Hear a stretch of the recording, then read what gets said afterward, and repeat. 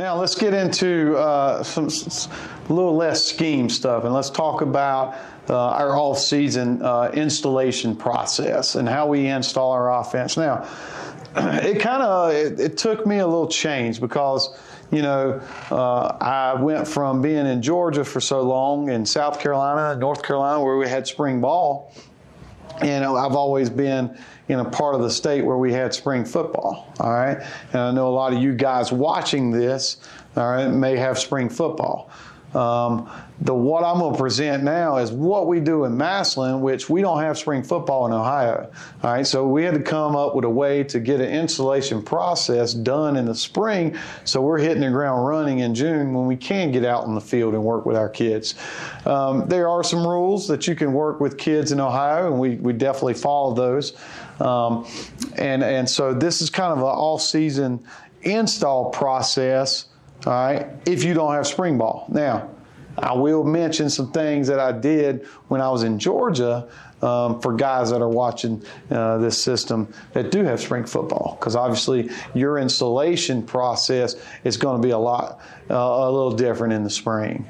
All right, so what I've done is when I put together this presentation, I kind of wanted to break it down by month at what our months look like and what we're doing in those months, okay? So we finished playing, you know, we've been fortunate enough to pass, and me at 2 different schools, I've been fortunate enough to coach all the way to December for the past 5 years. And where it's something great, you know, it does wear you out, all right? That's a lot of time of coaching football, all right? So for the month of December, we try to be away from football. And I'm going to be honest with you, you know, I know that's bowl season, but by that point, I really don't, I do watch a lot of the bowl games and I try to watch some football over the holidays, but the biggest thing for me, I really like to try to sit back, be away from football, don't watch any film, don't think about, you know, what we're going to install, and take a full month of just not even thinking about football. I think it's good for you. It's good for your health. It's good to keep you energized in your career. Completely shut it down in the month of December. Enjoy some family during the holidays, you know, and don't be away from your kids watching Huddle on your phone or watching plays or being stressed out by the outcome of your season at that point. I mean, you know, you need to take some time away. You're either going to be really happy or disappointed. You know, we lost state championship this past year, so the holidays, you know, was tough at times because I was so disappointed with that loss. But you know, you got to get away from it. Completely take off, you know, take some time off and get away from it. So that's what December looks like in the process. I always like to show that, all right, so you can really get energized. So you get energized up for January, all right? You come back from the holidays. We start back in school. We're going to start back with the weightlifting. The kids are going to be back in the football facility as far as lifting weights and training with the strength coach. Now it's time to start thinking of football, but don't overdo it. All right, to really work hard and to do a great job at being a football coach, you can't burn the candle at both ends and really burn yourself out, because it's a year-long process. All right, and you'll see when I go through each month, you know, each month gets a little more and more involved. So we have our big offensive staff meeting, all right? We get back into the office and all the coaches come together and we talk. We talk about what we didn't like the past season. We talk about what we did like, what changes we might want to make. We take a bunch of notes. We put some things up on the whiteboard and we kind of decide, okay, this is the direction that we want our offense to go for the next season, okay? So that's established. Then we start looking at self-scouting data, okay? Play efficiency, all right? And then we get into the data and understand what schemes worked and why they worked, or what schemes didn't work and why didn't they work well. And from that point, we take that and we say, okay, we'll keep some of these schemes the same, or we may change them, or we may take them out completely. Like this past season, we took a couple concepts out and we're putting some new ones in. Okay, so this is January is the time to start having these conversations. Okay, so we have that one big staff meeting.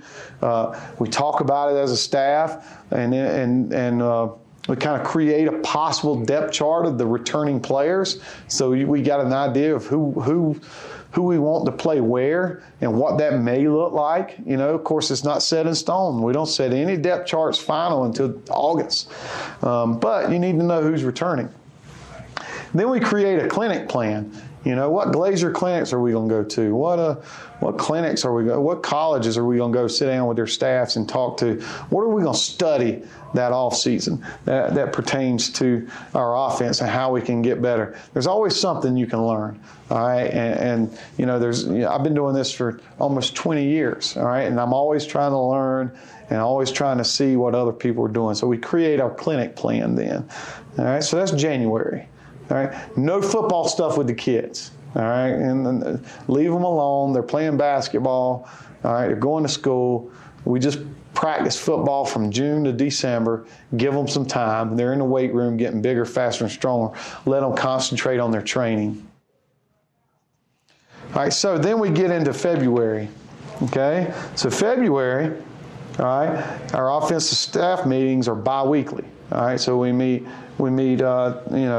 every other week, and we're not doing long meetings, and we're collaborating on Google documents, Google Sheets, and just touching base is what we're doing.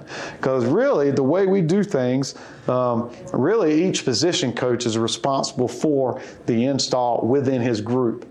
We never have a full, like me or Coach Mazer, our offensive line coach, co-offense coordinator. He and I never sit down and meet with the entire offense, all right? I'm responsible for the quarterbacks, all right? Coach Miller is responsible for the receivers. So when we come together in June for a 7-on-7, if they don't know the routes, if we're not on the same page, it's because we dropped the ball somewhere in communication as far as our install. So each coach is responsible for his install within his position group. So we go to clinics in February. We start building our playbook. All right, we do a playbook every year. Now that thing changes. It's a move. It's a steady changing document. Okay, because things change. You get into August, some things work, some things don't. You're just building that playbook. We do it every year. And that's what we build our installs off of. We go into Google. We do our playbook in Google Slides. And we copy and paste from Playmaker Pro into there, and it's a nice, neat playbook. And then we can use those as installs in a Huddle Presenter. And then we start our skill work with players one day a week. Okay, so once a week. Like I bring the quarterbacks in at 6 a.m. on Thursdays. All right, and we go through some drill work. We do the indie sessions for about 30 to 45 minutes. All right, starting in February.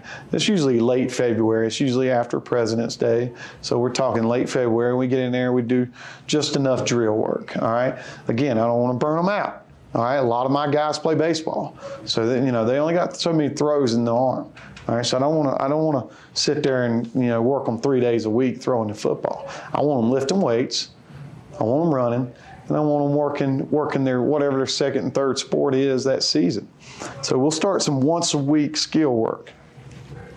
Position coach run that, and it has to be, the rules set. We can only work with 7 kids at a time. March, we're still into our bi-weekly offensive staff meetings. Typically, we're meeting about scheme, plays, building the playbook, depth charts, how's people doing in the weight room, who's not being consistent in the weight room. And when this system keeps getting built up, I'm going to share a lot of documents, and you guys certainly can reach out to me for any documents that we use in our staff meetings. I'd be willing to share with you guys. And then we create an install schedule, okay? Now our install schedule, we use a Google workbook, all right, and we go in there and we say, okay, we're gonna run install this run, and typically we go 1 run, 2 pass concepts, a protection, and an RPO, okay, per week. So we put it on a Google workbook, the schedule, and we start our skill. We're still doing our skill work, and then we have some throwing session with the receivers, and of course that's open field, no instruction going on. That's kind of more player driven. They get out there and they throw some routes. April and May. This is when we start our install process, okay? What we do is we do our skill work once a week, and we start meeting with players about scheme. All right, we meet with them through huddle. All right, we don't actually sit down with all the kids and meet about football. All right, when I say meet with them, we post on huddle and install every week. All right, and then we tell the kids, if you have questions, see your position coach. All right, so we can go through that. The kids are watching it. I know this past spring we used Zoom a lot, and Google, well, it's Google Hangouts, and that worked great. And I think that's something I'm going to use going forward. That's something I kind of pulled from this whole COVID shutdown, was being able to use Google Hangouts as a meeting tool with my players, because you can share your screen and they're looking at what you're looking at. And that's what I'm talking about, how get creative how you install. And we're working in small groups, position groups. We're still in the process where we work 7-on-1. Now, when I was in Georgia, April and May, it looks about the same up until April and May. When you're in April and May, you're preparing for spring ball.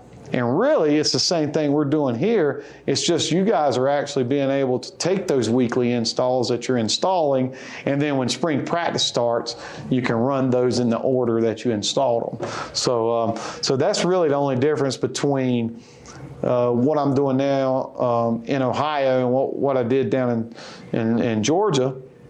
Was in April and May, we had spring practice, and we were able to get out on the grass and actually run the plays that we had installed through Huddle Presenter. So in June, then we're weekly, and now we're not bi-weekly anymore. We're meeting as a staff every week.